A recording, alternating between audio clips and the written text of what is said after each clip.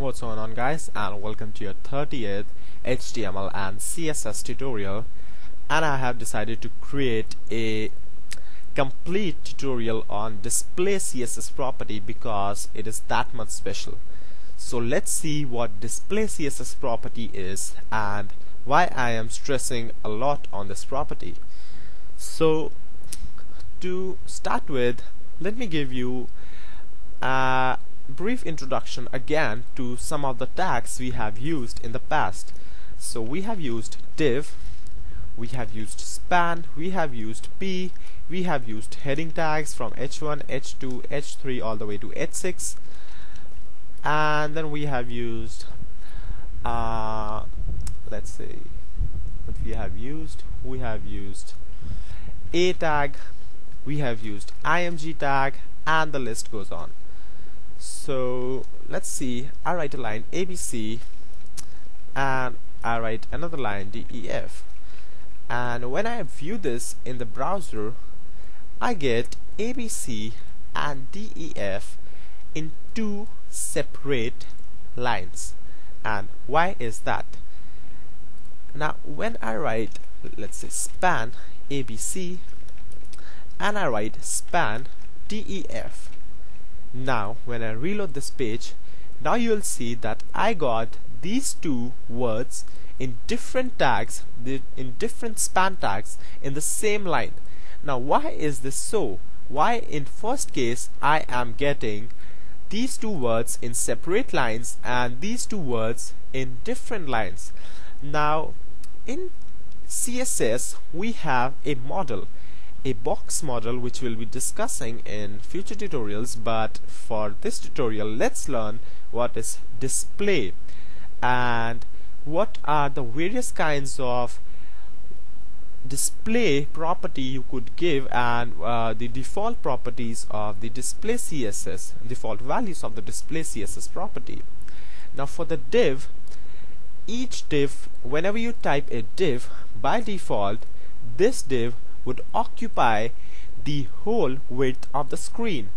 And let's scroll this down a bit and let's verify that with the CSS.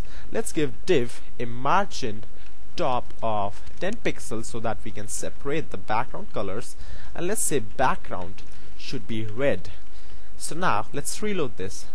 Now you can see that each of the div, no matter how small or large its content is occupying a full 100% width, and the gap you see right here is the body margin by default, which is applied by the browser CSS, and we can reset it by giving margin 0 to the body tag. Now this margin which appears right now is given default by the Google Chrome browser on every page. So let's reload this, and now we have got ABC and DEF separated by a 10 pixel top, and this gap is because of this line right here, margin top, and I can make it margin bottom to even remove that top gap.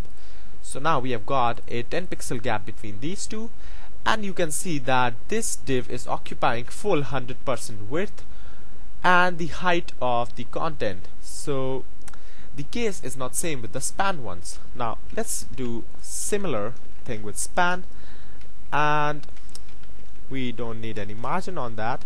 Let's give it a background of green. Now let's reload. Now you can see that in div we have got a full width content covered, no matter how small or large is the content inside the div tag, but with the span we have got only the width which is required by the content itself. And that's the main difference between the inline elements, what we call the inline elements, and the block elements. And now remember these two terms, there are many more to come, but inline and block technically means that the block elements would occupy all the space of the parent container. So for example, in this example right here, the parent container is the body, and body is obviously 100% in width. So div, being a block level element, would occupy all the 100% width of its parent element, which is the body element right here, and the span, being the inline element, would occupy only the width which is required by its content itself, and would give the rest of the width in the same line to other inline elements. So by default, block would automatically get a new line for themselves unless they are floated or something like that, which we'll discuss in the next tutorials.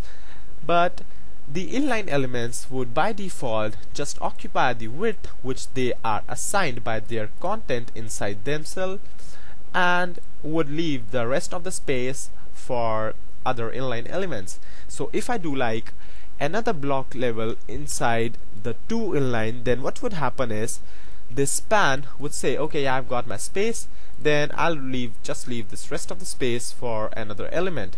But div, being a block element, says no, I would like my own line, and I would just ignore the space which you have left for me, and I'll just create a new space for me, and div would appear under this ABC. And again, since there's no space for span, because div already occupied all the space for its own line, then span would appear on the next line. Let's reload this, and now you can see that ABC occupies only a little bit of space. We can see that by applying in the background. DEF says nope, I would take my own space. And hang on a sec. Okay, so I'm back. Was a call from mom, and just she was saying to eat something, because you know I'm such a nerd. So anyways, coming back to our tutorial, let me summarize what I was teaching you.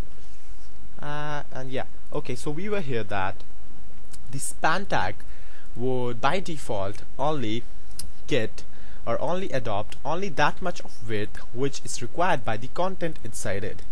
So if I increase the content, then the width would also increase itself, but it's not with the block level elements.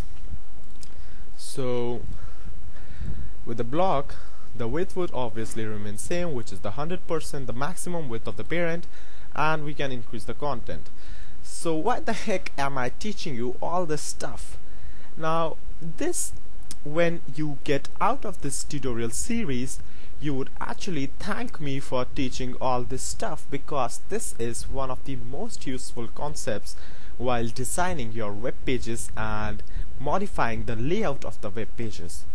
So let's see how we can convert a span to a block level. And remember these terms, the block level element would occupy 100%, not the 100%, yeah, you can say 100% of the parent width.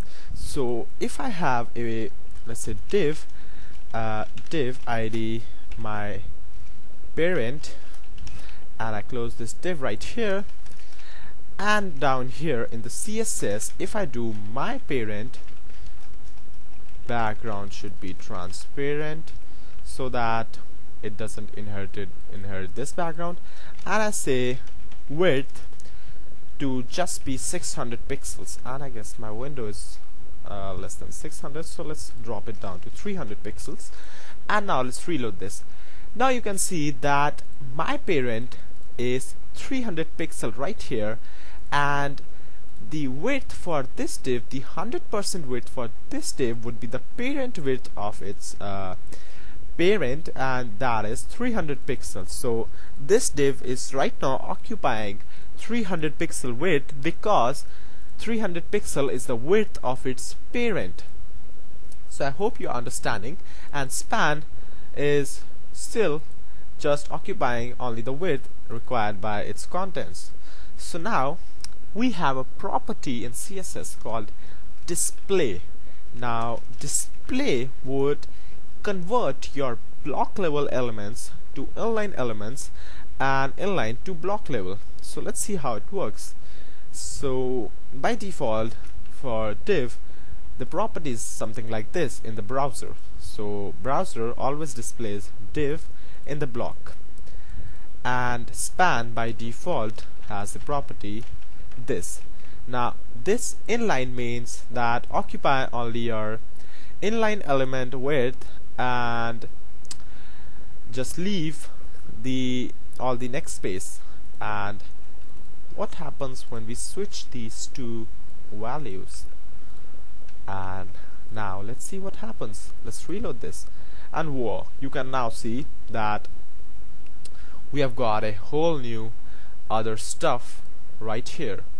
So now what you see is span by default is adopting 100% of the width of the container, and div is just restricted to its own width, just like we had span previously. And now you guys, if you are intelligent enough to understand that we had applied a 300 pixel width on the my parent, and I told you that we have switched the properties of div and span by applying block and inline. So why the heck is span spanning a 100% width when it should span only a 300 pixel width?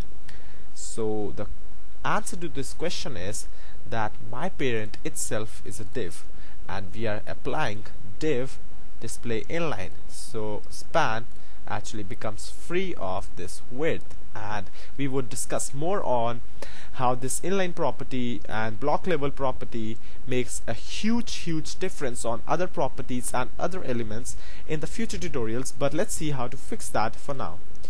So what we'll do is we'll apply a display block property to this my parent, so that this div right here is block and all the divs inside that are inline. Now let's reload this, and we have got a nice little span inside its limitations, which is the 300 pixel right now. So that was about the display property of CSS, and we would be requiring this property a lot in our future tutorials. So in the next tutorial, I don't know what I would be teaching you, but that would be awesome. So I'll see you then next time, and don't forget to subscribe. Thank you for watching.